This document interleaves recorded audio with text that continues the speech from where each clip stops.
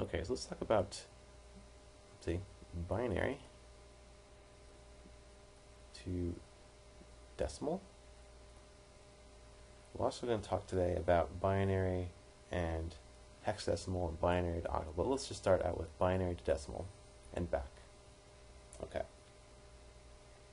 So really quick, let's just review.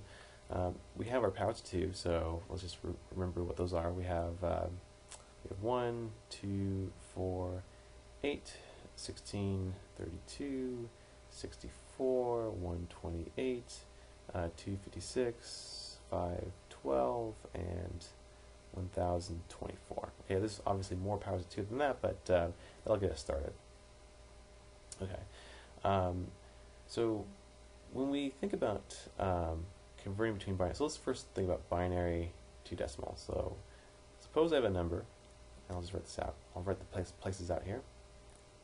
So suppose we have these places here. By the way, let me just name these things over here. So this is our ones place, our twos place, our fours, our eights, our 16s, and our 32s. Okay, and well, what the heck, I'll put in 64s as well. So 64s. Okay, so there you have it. So each of these, by the way, each of these is what's known as a place. And over here we'll have our values, which correspond to our digits. Or, as I mentioned before, since these are binary digits, that's just shorthand, or that's longhand for bit. So we'll have our bits over here. Okay.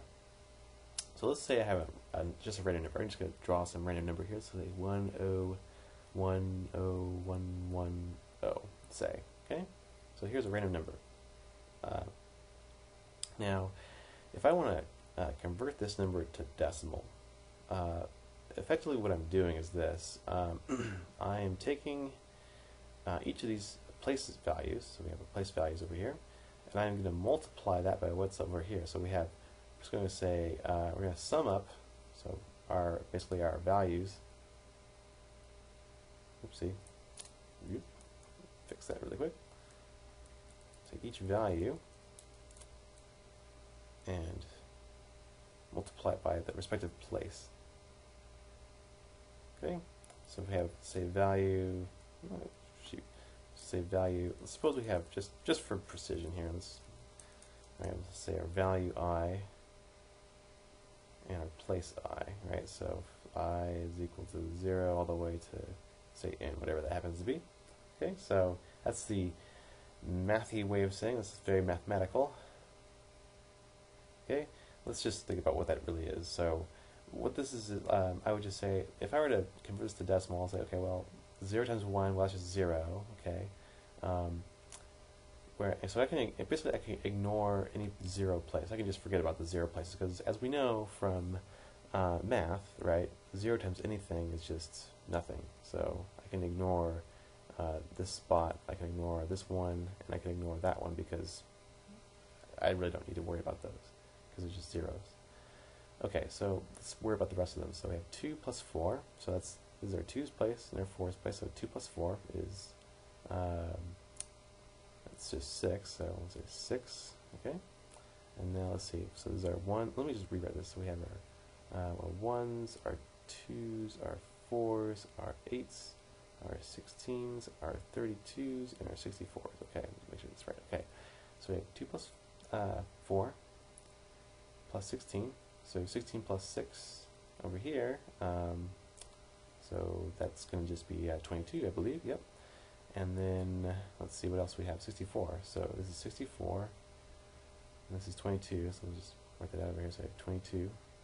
So that's, just do the math, 64 plus 22, okay. Let's write that out, that's 86, okay, 86, okay, great. So that, by the way, was the, just review really quick, that was our, binary to decimal conversion, right? All we did was just, for each place value, we multiplied it by the corresponding value. That's what we did, okay? Now, we want to be able to go back, by the way, as well. So suppose I have, so suppose what I have is, I have this number. Let's say I start with this number over here, so 86. Let's just verify that this works. So if I want to convert between, if I want to go back to, if I want to go from decimal back to binary, okay, what I would need to do is I need to ask myself this question. What is the highest power of 2 that can go inside my number? That's what we ask ourselves repeatedly. Okay, so in this case, I'll start with 86. So we have 86. Let's scroll down a bit. 86, the highest power of 2, well, 128 is larger than 86, but 64 is the highest power of 2 that's still less than 86. So I would say, okay, well, I have 86, I'll subtract away 64. What I have left is going to just be 22. Okay. And so if I write this out, I'd say, well, I have my 1, 2, 3, 4, 5, 6, 7. Well, let's see, actually, is that right? Let's see, we have 1, 2, 3, 4, 5, 6, 7. Yeah, 7 spots. So, right, so this is our 64 spot. And actually, we usually want to write it from our least significant bit. I should mention this. This is some terminology. This is our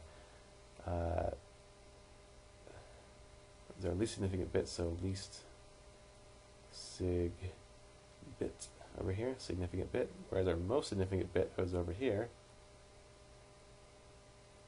So our most significant is this one over here. Okay, so we usually want to write from our least significant bit all the way up to our most significant bit. That way we make sure we got every bit. So 16 and then 32. Yep. Okay, we got every bit over here. So I'll break down a 1 over here. So we're saying, okay, what is the highest power of 2 that can go into this number? So 86, the highest power of 2 was 64. So we write a 1 out there. Okay, so now our number now is 22. So what's the highest power of 2 over here that can go to 22? Well, 32 is too big, but 16 is just large enough. So I can write a 0 over here, and over here I'll write a 1, because 16 goes into 22. So I'll say 22 minus 16. So now what I have left is, let's see, what is that? That's just 6, right? Yeah, there we go. So, okay, so, well, 8 doesn't go into 6, but 4 does. So I'll write that down. And 6 minus 4, well, that's just 2, so there we go. And you notice that these numbers are the same. So I have this number over here and that number over there. Going between binary to decimal and decimal to binary is pretty straightforward. There's not much to it.